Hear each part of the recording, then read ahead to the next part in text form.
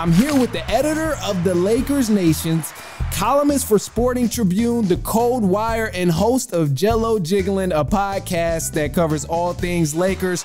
Ryan Ward, what's going on, man? I'm glad to have you on the show today. Yeah, I'm glad to be here, man. That's here. Crazy week.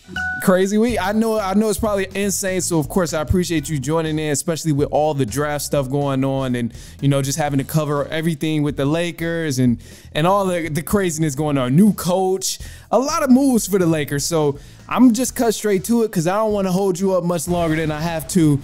Some crazy stuff, starting with the J.J. Redick hire, man. I had faith in J.J. Redick. I kind of have faith in him because he was a solid player, very consistent dude as a player. And in coaching, obviously, you know, you're going to need some consistency and stuff. But it was just wild to me that the Lakers went with J.J. Redick instead of pursuing some head coach who was like a vet, because we know they tried Dan Hurley.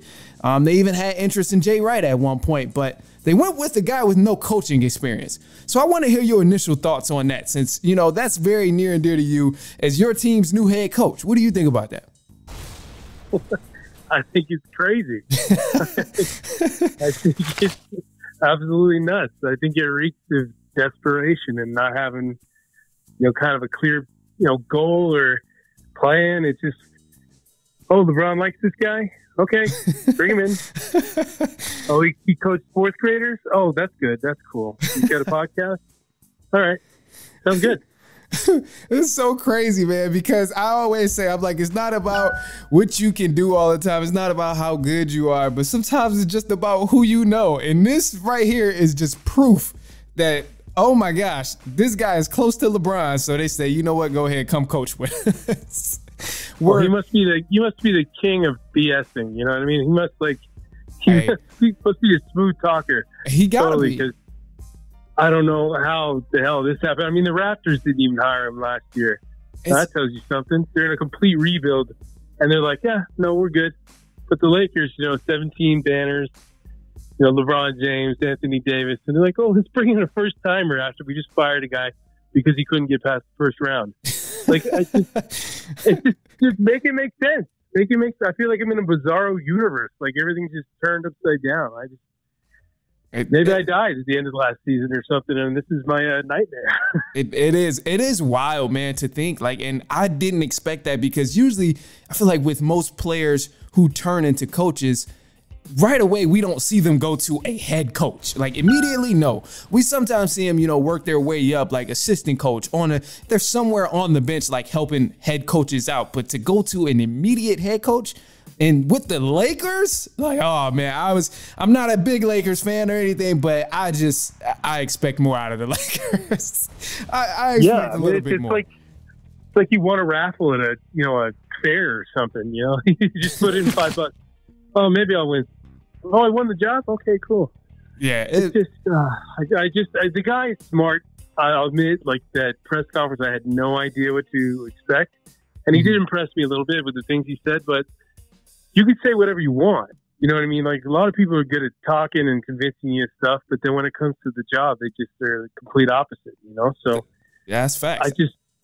I don't know what to expect, man. I think there's such a small margin for error that it's not good. And the odds are so stacked against him, it's not good. If it starts to go wrong, it's going to go really wrong. You know what I mean? Yeah, it's going to be a lot of drama, a lot of crazy headlines y'all going to be talking about. And then if they draft Bronny in an hour or whenever, you know, they get on the clock, that's going to be a whole other ball of wax. It's just, it's like almost like the get as much drama and crap in this city. Let's draft the first timer. Let's bring back a 40-year-old, and then draft the kid who should probably not be in the NBA.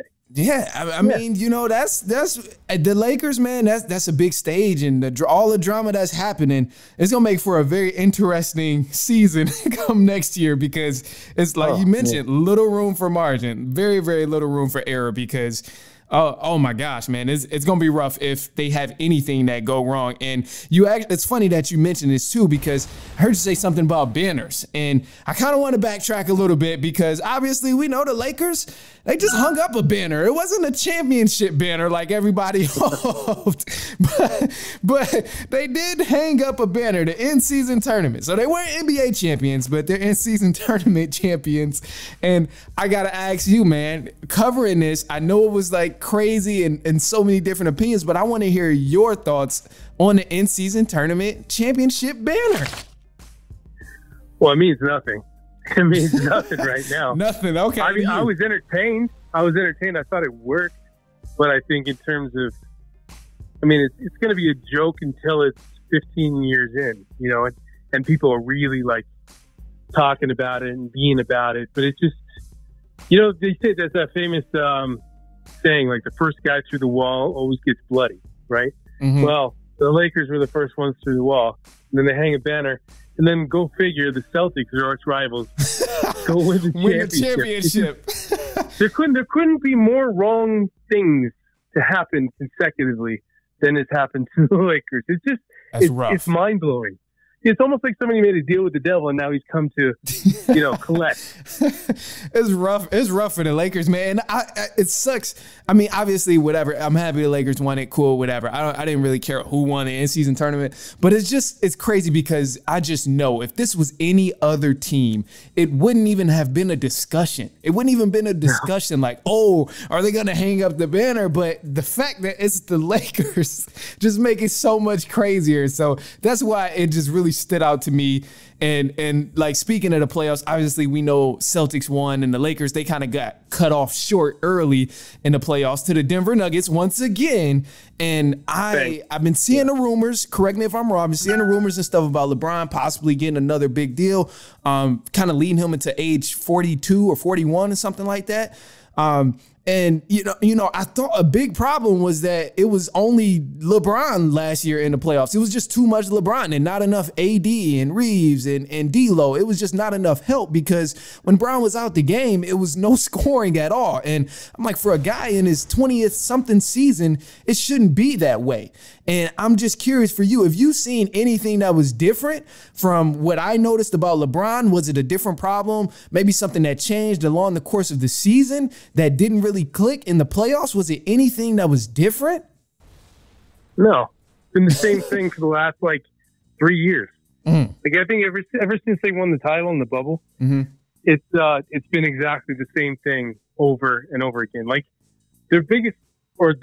this all started when they broke up that championship roster. That roster was perfect, man. With Rondo, right? I mean, it was good. They just had the blueprint for a team that could have been successful for years, or at least maybe 2 or 3 years, right? Absolutely. And then they just go, oh, let's just blow it up. Like, what? Really? Okay. Genius move. And then, you know, they just totally fell flat the next year. And then injuries just started to take over. Crazy. And that's been the narrative for like 3 straight years. Like, oh, if we only just got whole or if we got healthy. It's like, dude, every team in the league is dealing with injuries. You're not the only one.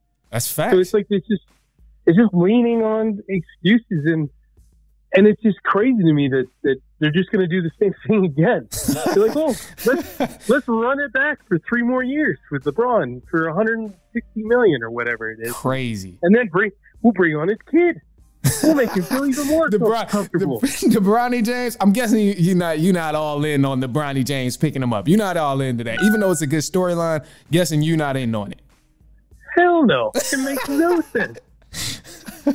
I agree. It is loco, man. It's like and they just drafted a guard. I think he's a guard. Dalton. Was Dalton what? Connect, right? Yeah, that's Connect. The shooter. And he might be a help. I mean, that was a good move.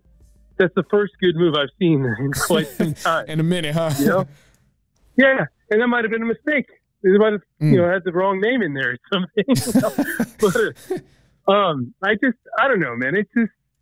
It's laughable at this point. And you know what? I've been covering this team for over a decade, and I've never on the team and the team's best player like this before ever.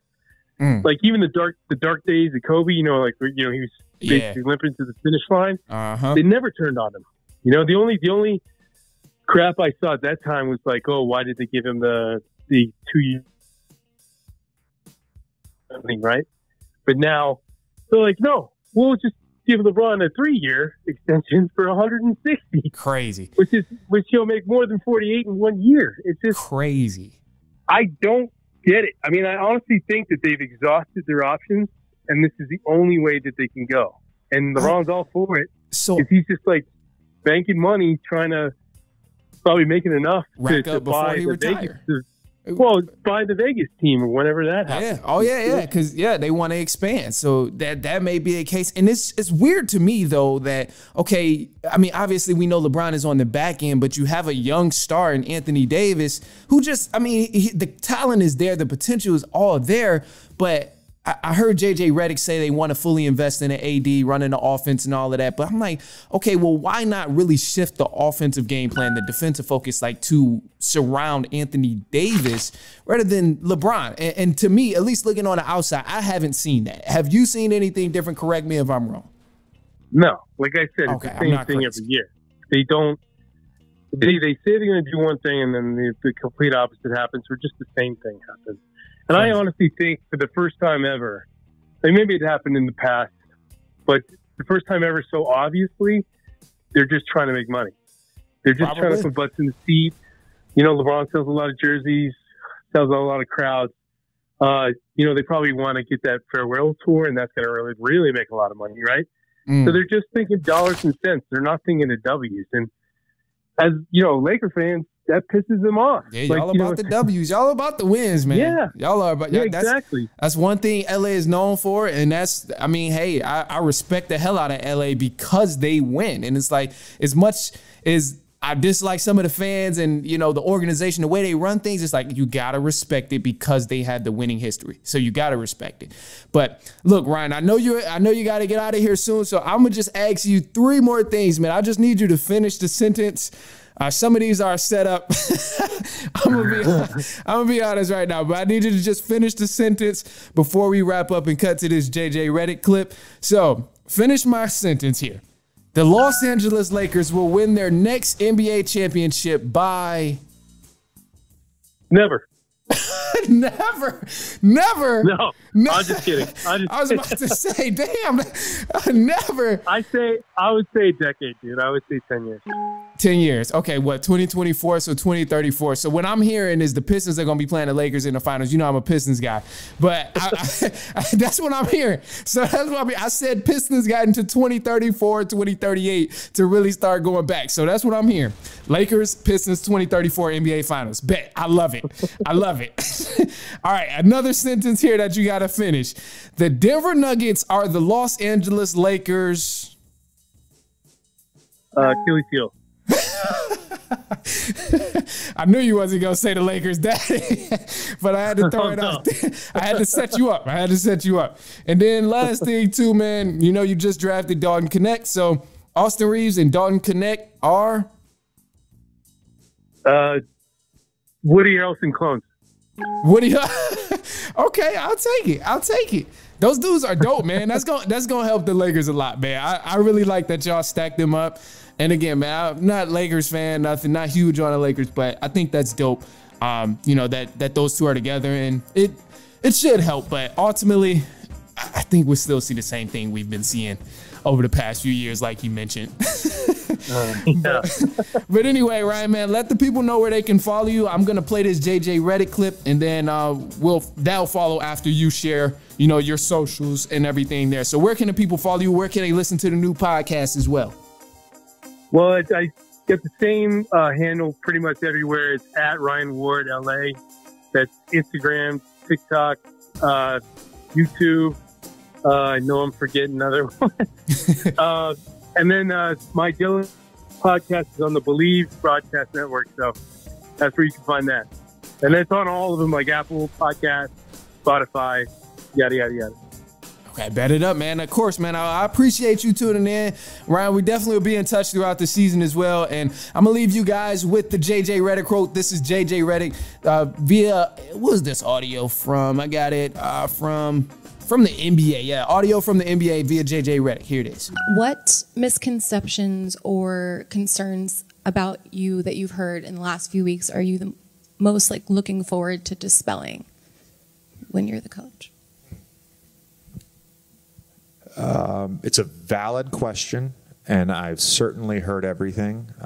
You know, it's been a really interesting 6 weeks or so, just in terms of you know, being part of the engagement farming industry. You know, it's been really interesting. However, I don't really have a great answer for your question because I really don't give a fuck. Like, honestly, I want to coach the Lakers. I want to coach the team. I don't want to dispel anything. I don't. I want to become a great coach in the NBA, and I want to win championships, and I want my players to maximize their careers. That's all I fucking care about.